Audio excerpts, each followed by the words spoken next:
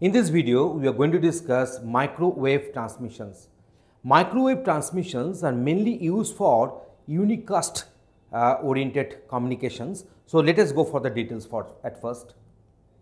Microwaves are used for unicast communications such as cellular telephones, satellite networks and the wireless LANs.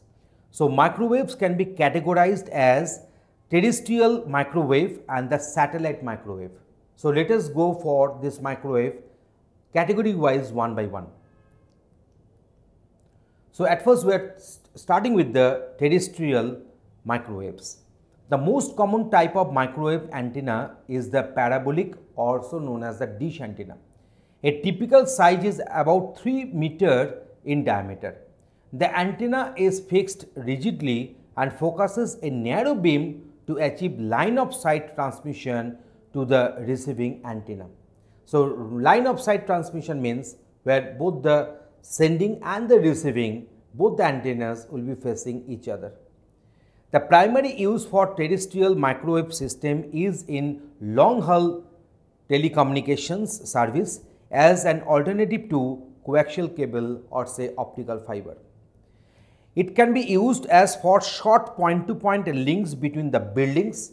This can be used for closed circuit TV or as a data link between local area networks. So these are the different usages where this particular terrestrial microwaves can be used. As with any transmission system, a main source of loss is attenuation.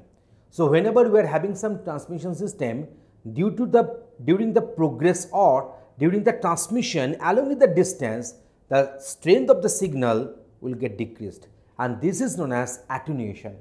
For microwave and the radio frequencies, the loss can be expressed in this particular form. It is a very famous one. Different questions might be coming, numerical problems can be coming on this very formula, that is loss is equal to 10 log of 4 pi t by lambda whole square dB. It will be expressed in decibel.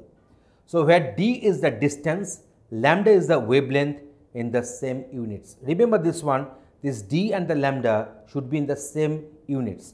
So what is the expression? Loss is equal to 10 log 4 pi t by lambda whole square dB. So that is the respective equation for the attenuation loss. So now we are going for the satellite microwaves. A communication satellite works as a relay station between two or more ground-based microwave transmitters or receivers, also known as earth stations or ground stations, through transmissions on one frequency band for the uplink, amplifies or repeats the signal and transmit it onto the another frequency, that is known as the downlink. So how this particular satellite, that is our satellite microwaves, will be doing the communication between two earth stations or ground stations.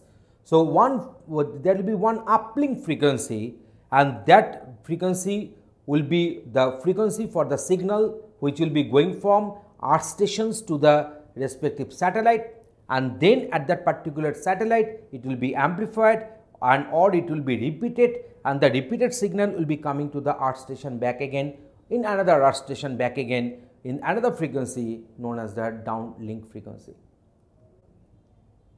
So just consider this one, this is our earth station from where this is the communication, this is the uplink frequency, we have given this arrow, and here at this particular satellite either it will repeat it or it will amplify the respective the energy whatever it has received, and then this microwave will be amplified or it will be repeated in another frequency known as the downlink frequency. So in this way, this earth station, with the help of this satellite antenna, it will be communicating with another earth station or the ground station.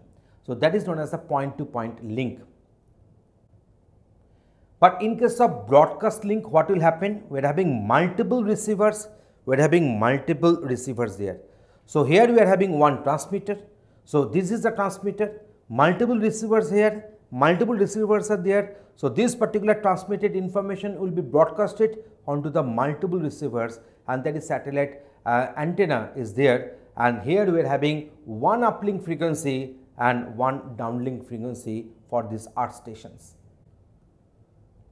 Now let us go for the applications of satellite microwaves.